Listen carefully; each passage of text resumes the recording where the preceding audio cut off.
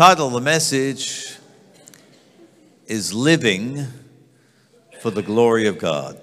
Living for the glory of God.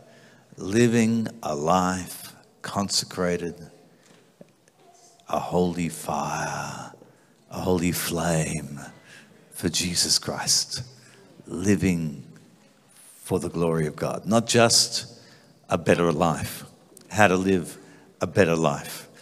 Not just how to live a successful life, but a life to the glory of God. A life that's a living flame for Him. Amen. Wow, we're going to go deeper tonight. Amen. You know, there's so much more. Hallelujah. In Hebrews 13, it says that our God is a consuming fire, and you can go into those flames. Hallelujah. Hallelujah. And you can be a holy vessel unto Him.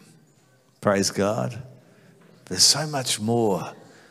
Why would you live your life for the mundane when you can live your life in the will of God?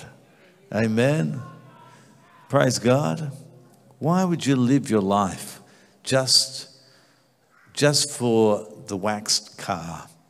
Why would you live your life just for the boat? Why would you live your life just for surfing? Why would you live your life just for this or that? Why not have a higher calling? Why don't you live your life in a different realm to the glory of God? Amen. Shall we go for it? Do it all for the glory of God. That's your life. Do it all for the glory of God. 1 Corinthians 10:32. Therefore, whether you eat or drink or whatever you do, turn to your neighbor and say, whatever you do, do all for the glory of God.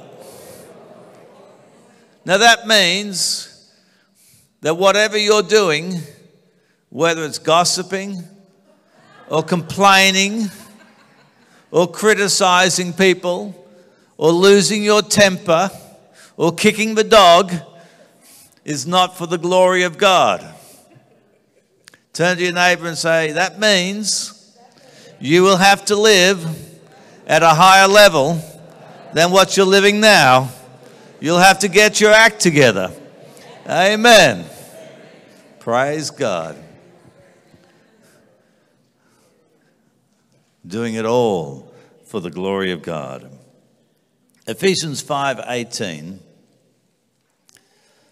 Don't be drunk with wine, which is dissipation, but be filled with the Holy Spirit. Oh, awesome. Awesome. Turn to your neighbor and say, when was the last time you had a good drink?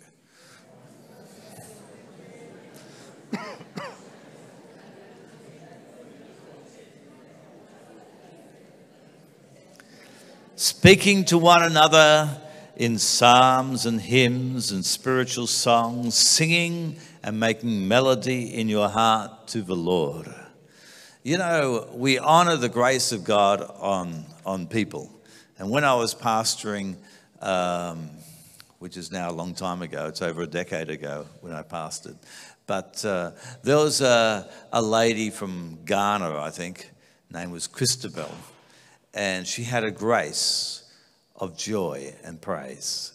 And and I remember this lady, she'd grab her tambourine, whether you wanted it or not, and she would play her tambourine unto Jesus.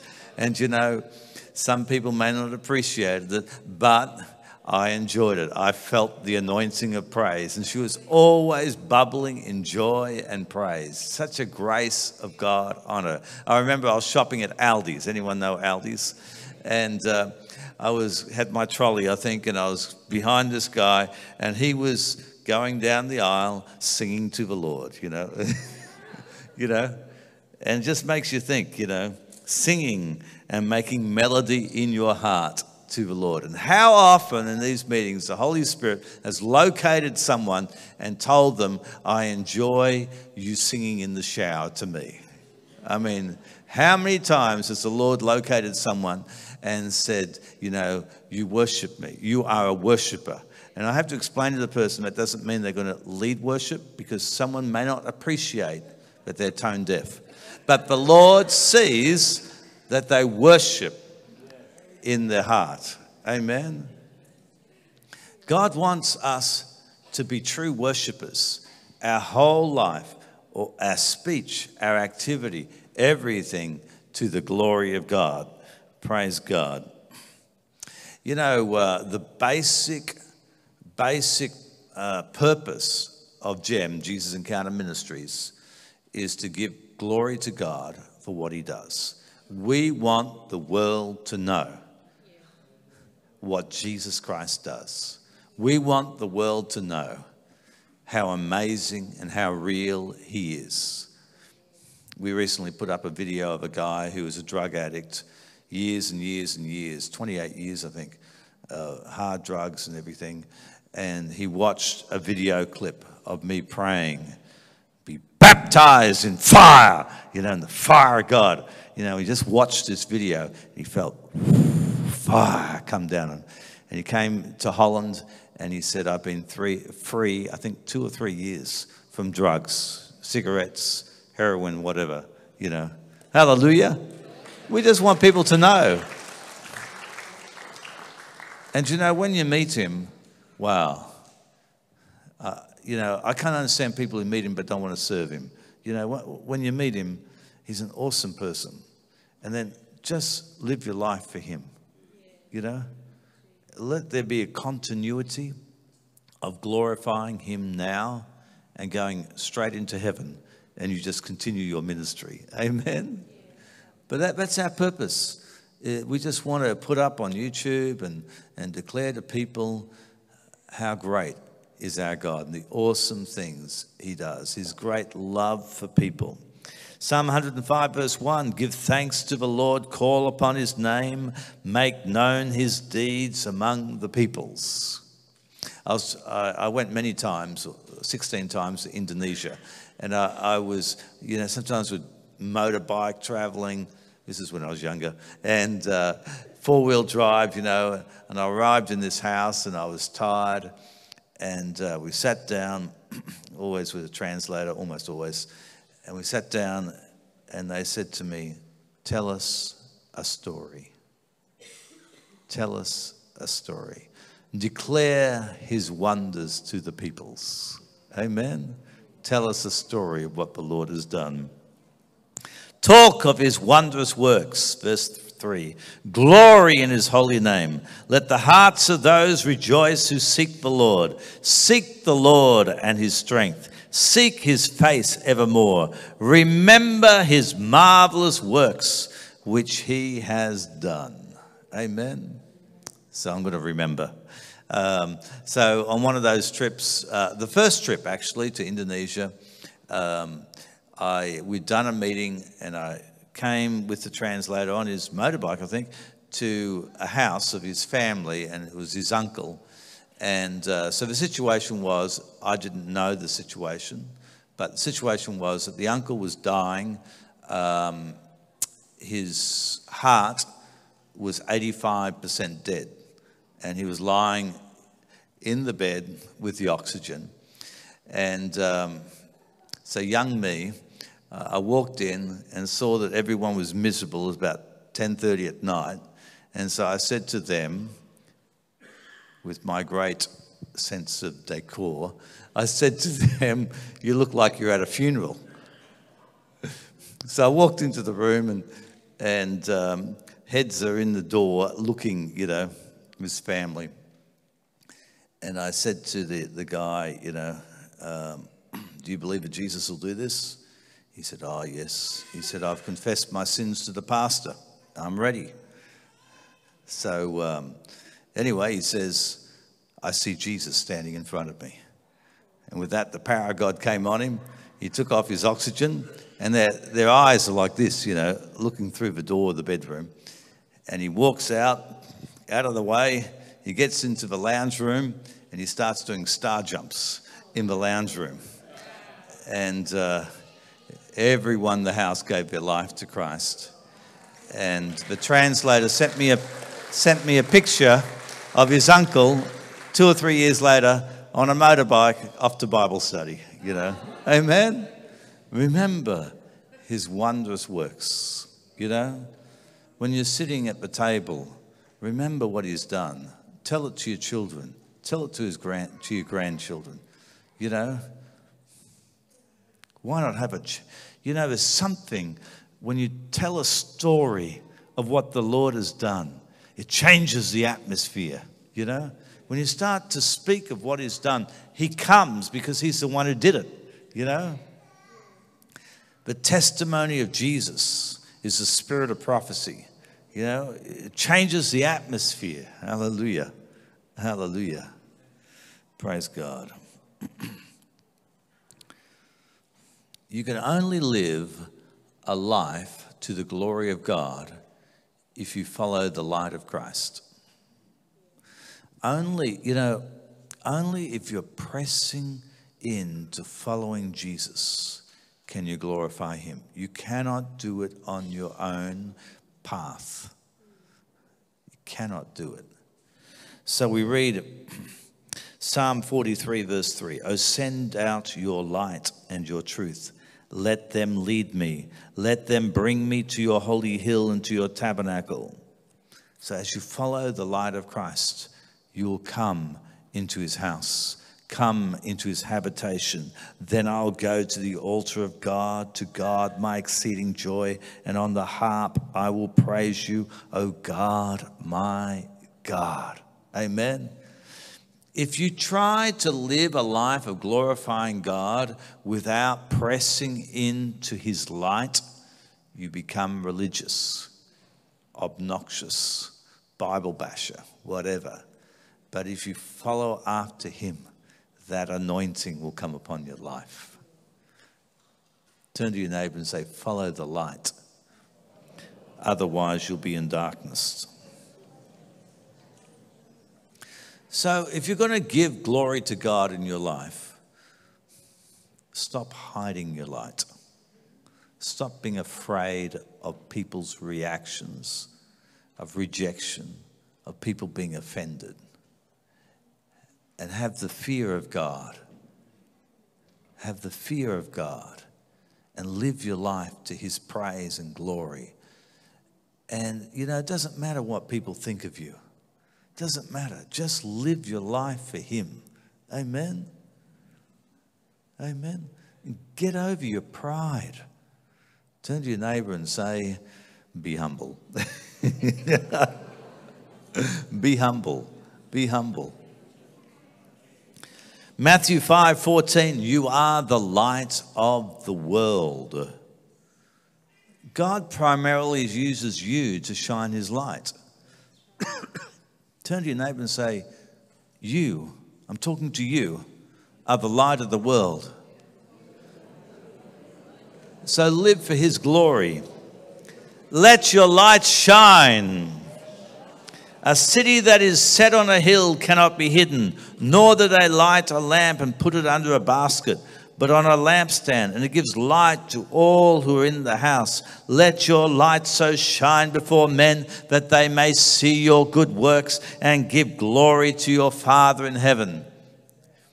I'm a child of the charismatic movement, the great outpouring of the Holy Spirit in the 70s. And I was a teenager, and we had up to 130 people in our house. And I witnessed the blind receiving their sight, legs growing out, all sorts of things. People speaking in strange tongues, people baptized in the Holy Spirit. And I remember one evening, the Holy Spirit came upon me. I was about 16, and I began crying and crying and crying. They go, my parents go, what's wrong, Mark? What's wrong, Mark? And I'd said, don't hide your light. Let your light shine.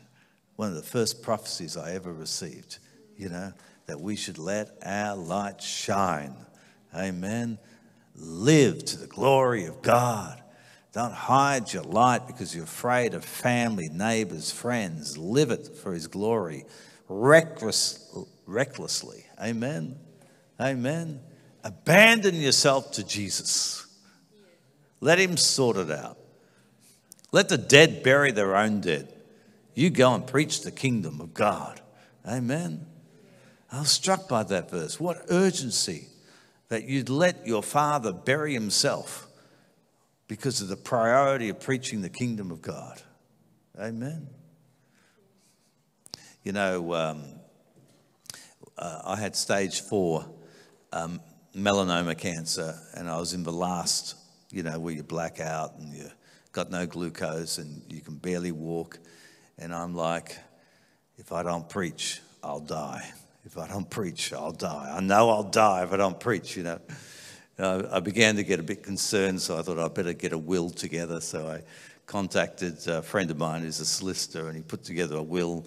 And I'm looking at this will. This is me. It's not you. I'm just talking about God's work in my life. And I go, well, if I sign this will, I'm signing my death warrant. So I folded the will up, put it in an envelope, and wrote on the front of the envelope, I will not die, but live and declare the praises of God. So I went off preaching, could barely walk. One meeting, praying for people, I just sat. Another meeting, they put me on a lounge chair on the platform, and I wasn't well enough to pray for the sick, so the Lord would just call them out by word of knowledge and heal them. What a valley, But he's never closer than in the valley. Amen. Praise God. But look, the fact is you are healed. So get on with glorifying God, and don't let the devil hide your light, even if you've got a problem. Amen. If you're healed, act like it, speak like it, walk like it. Amen. Don't stop glorifying God just because you've got a problem. Amen. It's true. Turn to your neighbour and say, just because you've got a problem, don't stop.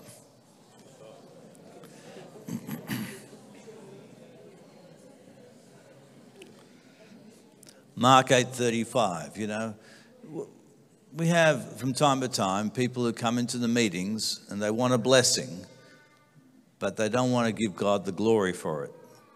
And so they'll write in and say, I could lose my job if my deliverance, me falling over or whatever it is, if anyone, from work sees that, I could lose my job, my reputation would be on the line, please delete it. And Jesus said, whoever desires to save his life will lose it, but whoever loses his life for my sake and the gospel's will save it. For what will it profit a man if he gains the whole world and loses his own soul?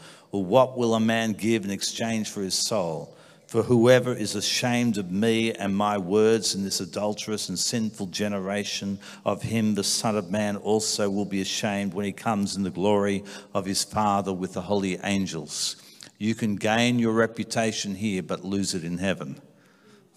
You can gain your reputation, maintain your reputation here, but lose it in heaven. There's a guy, Neil, he's a British Airways pilot, and he said to me, well, I'm coming to your meeting, and if God delivers me of something and I manifest and you put it on YouTube, that's fine. I'll lose my job, but that's fine.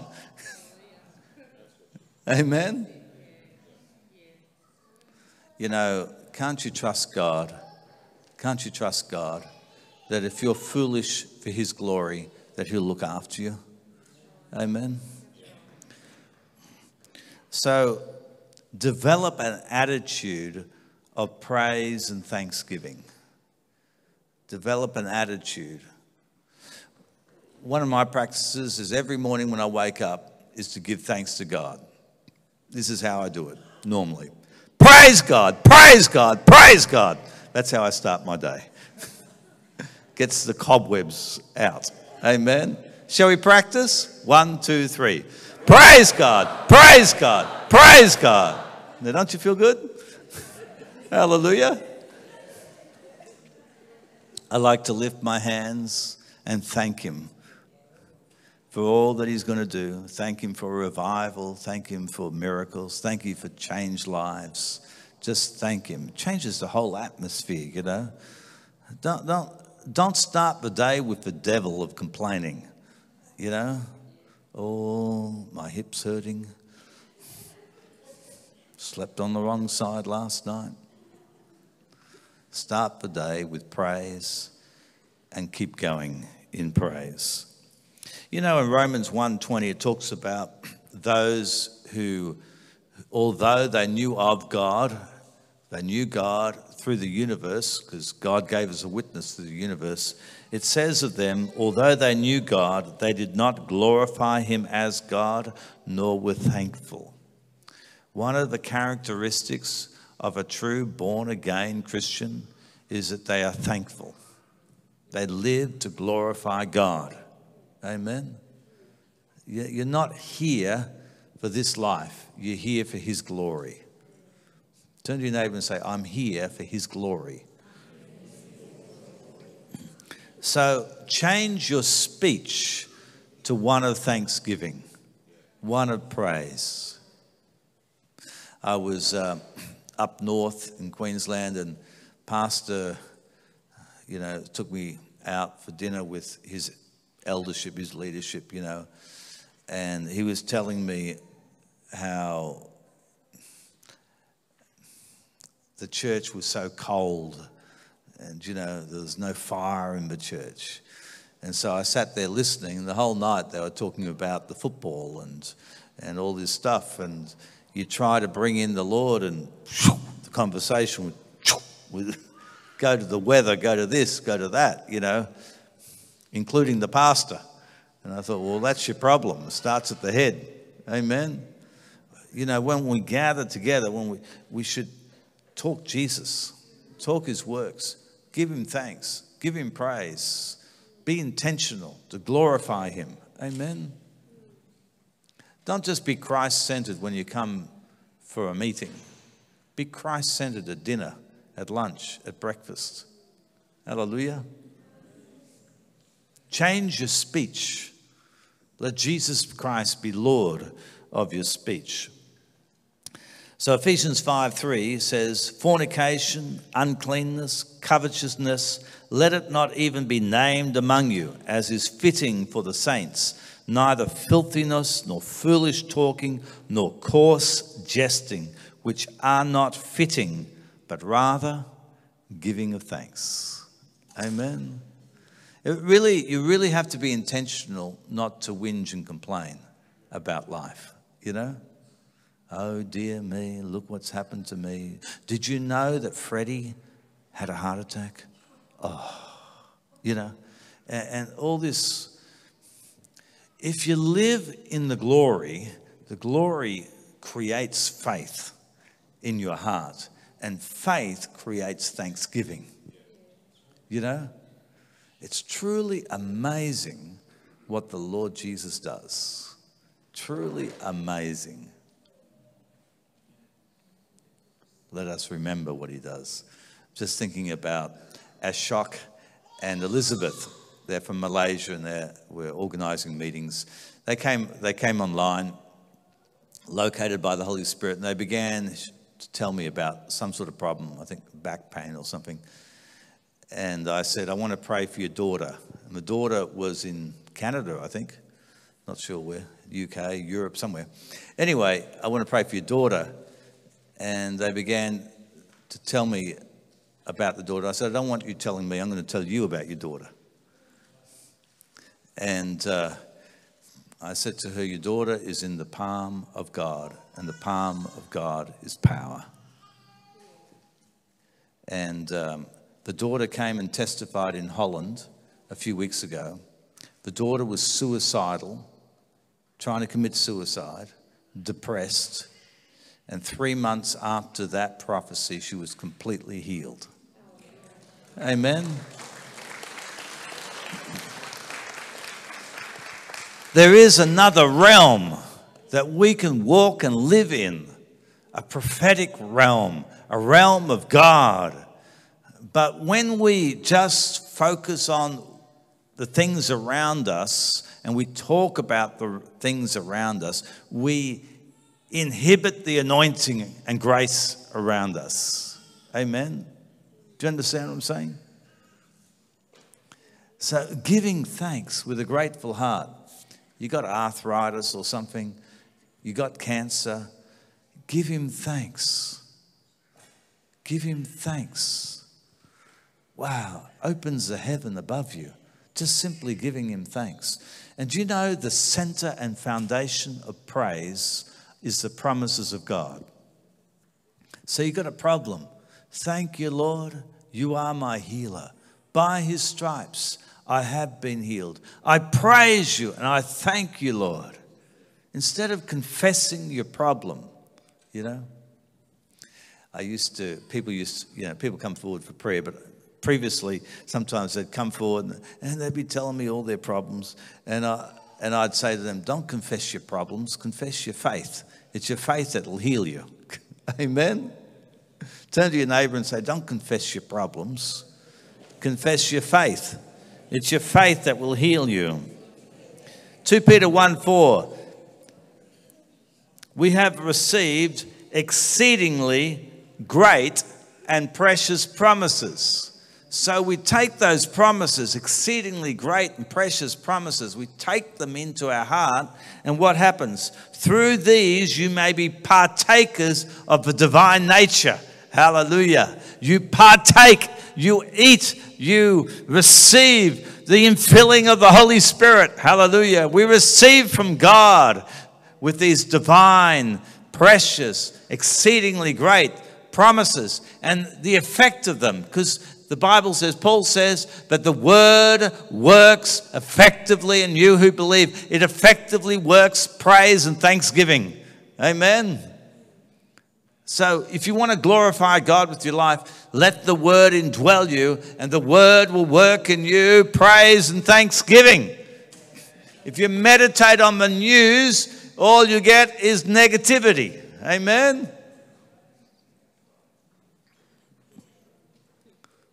If you want to read what's going on, read the Bible. Hallelujah. Confess the word. Confess it. If you confess with your mouth the Lord Jesus and believe in your heart that God has raised him from the dead, you will be saved. When you confess the word, you'll have something to praise God for. It'll change the things around you. Amen. It'll change your mind, change the atmosphere of your mind. That's why many, many times when the Lord heals people of mental illness, schizophrenia, mental torment, I'll say to them now, medicate your mind with the word of God. Medicate. Because the enemy, go and commit suicide. Go and commit suicide. No one loves you. You're nothing. The enemy puts these, and it changes the atmosphere in the person's mind to become depressed, hopeless, miserable. So when that enemy, that devil is cast out of your mind and the voices are gone, you've got to replace it. Because the word will create an atmosphere of praise and thanksgiving. It'll medicate your mind. So important when you're going through something like cancer and the devil will take your cancer against you, potentially to create fear and anxiety and, depression and so on, is to counter him with the word of God. It'll create a different atmosphere of praise and thanksgiving. It'll be light in the darkness. Amen. God speaking to anyone tonight? Amen. Psalm 56:4. Human anxiety for the believer, because human anxiety is a normal thing, all right? But human anxiety is a prompt for praise. Psalm 56:4. Whenever I am afraid, whenever I'm feeling anxious, that's a prompt. Whenever I'm afraid, I will trust in you. In God, I will praise his word. Turn your anxiety into praise. Turn to your neighbor and say, turn your anxiety into praise. In God I put my trust. I will not fear. What can flesh do to me? Amen. The devil's a loser. What can flesh do to you? Praise God. Now, we can grieve the Holy Spirit. We can resist the Holy Spirit. We can honor the Holy Spirit. When God answers prayer and does something, honor him. All right? Jesus said to the man who was paralyzed, I say to you, arise, take up your bed and go to your house. Immediately he rose up before them, took up what he had been lying on, departed to his own house, glorifying God. And they were all amazed.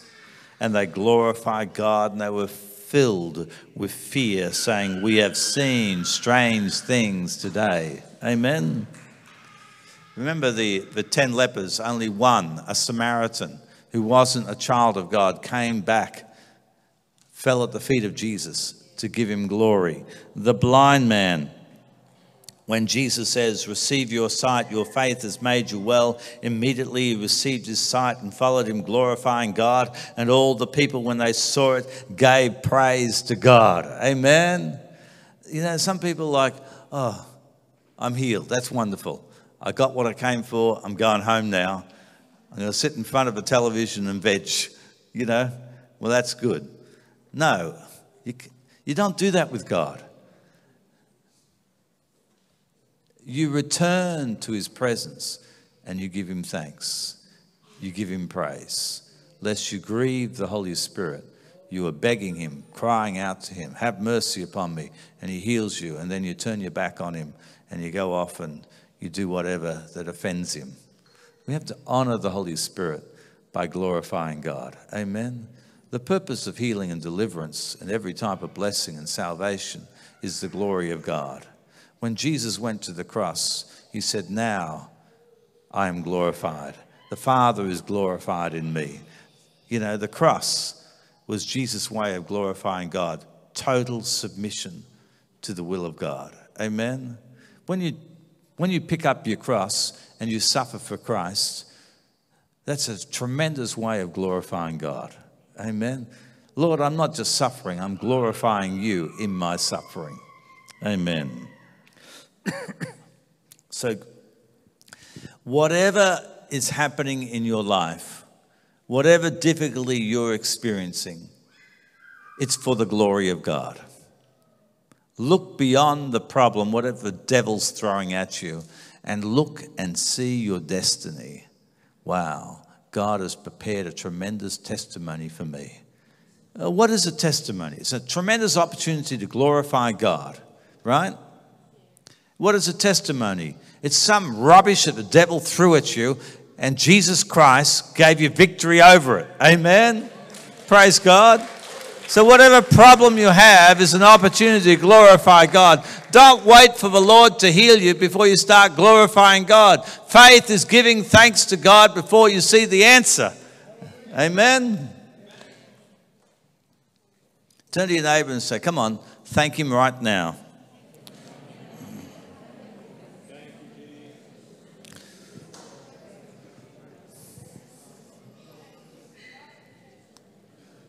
You know, the world, to a large extent, does things to be acknowledged by man.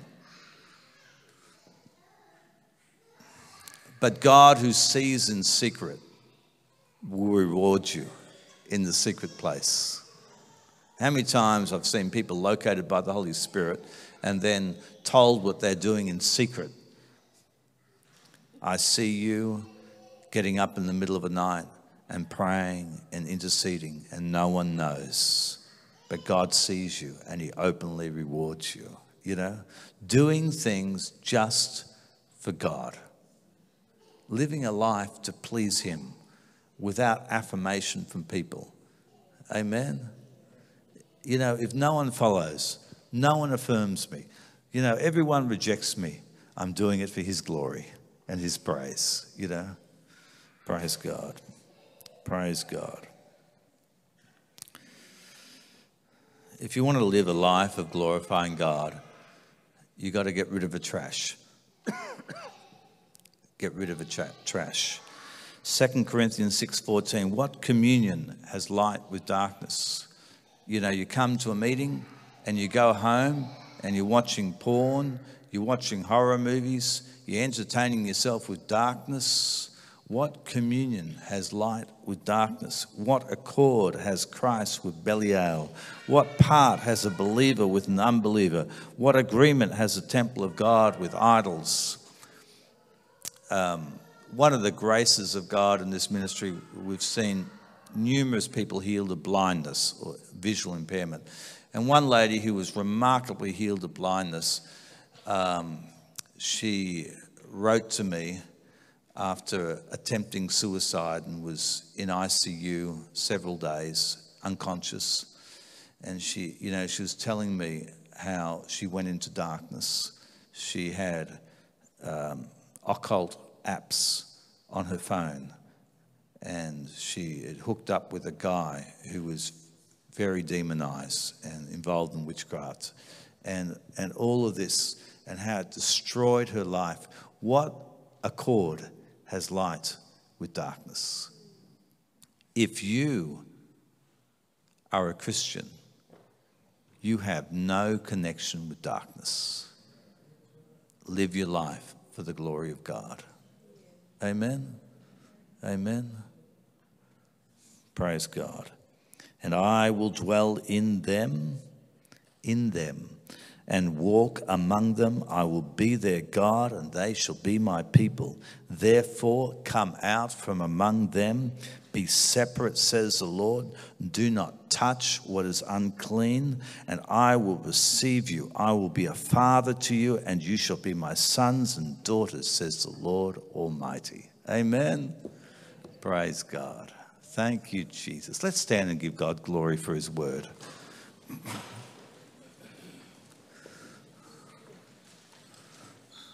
Lord Jesus, lift your hands. We praise you for your word. We praise you for your word. We praise you for your word. Thank you, Jesus. Now, there are people here, and there are things, darkness in your lives that you need to surrender, renounce, repent of, and come to Christ. There are things that you listen to. There's music that you listen to that you'd never hear in heaven.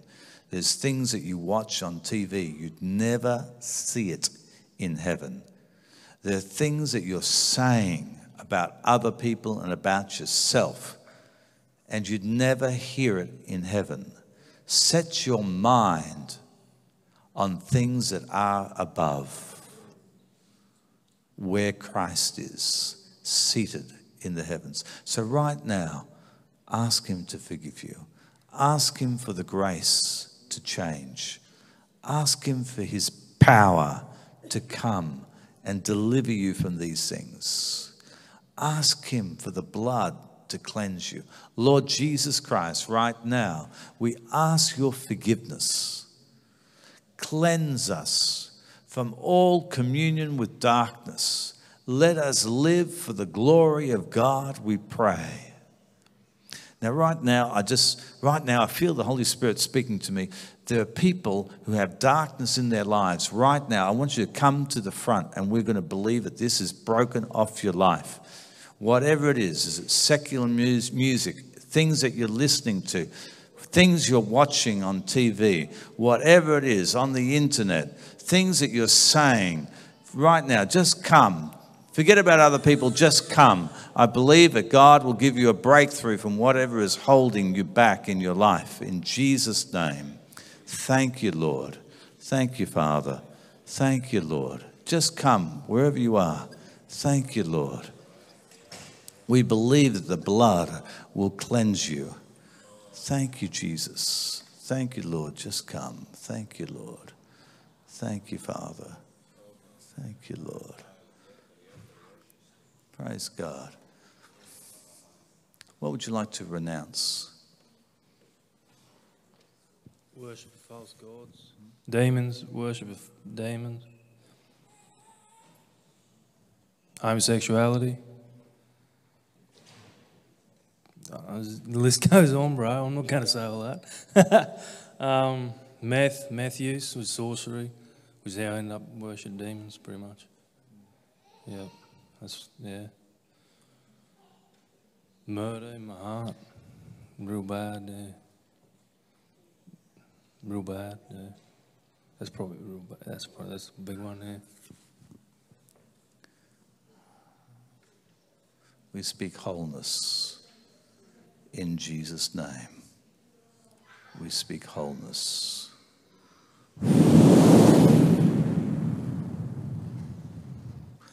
We speak wholeness. In Jesus' name. Lord, this is our prayer of faith, and this is what we believe, that this man is whole, healed, delivered by the blood of Jesus Christ. This is what we believe, Lord, so we do not doubt. Thank you, Lord. Thank you, Father, for his confession tonight. If you confess your sins, he is faithful and just and will forgive you your sins and cleanse you from all unrighteousness. We believe, Lord, that this man is a changed man in Jesus' name. Never again.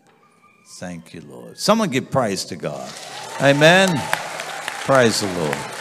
Praise the Lord. Praise God. What would you like to announce?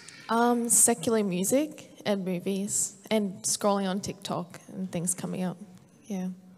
Let's pray for you.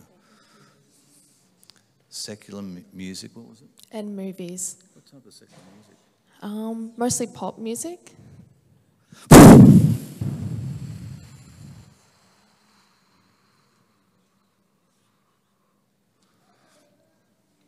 The spirit behind what you're listening to just left you. Okay? I actually saw it like notes around you because you used to bop along with it. Yeah, I did. Dance for Jesus. My name is Stephen. I just got convicted of complaining about my situation with my wife leaving and everything, and I'm speaking things that I shouldn't be speaking. I should be speaking what God can do instead of what's happening. So I just want to renounce that. So what would you like to declare in the Lord over yourself, the wife, everything? What blessing would you like to declare? I'd like to declare salvation over her. In the name of Jesus, yeah. And over my children, my daughters, and her family. And forgiveness. I release all unforgiveness in Jesus' name. Thank you, Lord. You know, I feel that just your declaring these things is changing your situation, changing your life. I feel that it's just happening. The grace of God is moving. Praise Jesus. Thank you, Lord. Amen. Thank you, Lord. Praise God. God bless you, sir.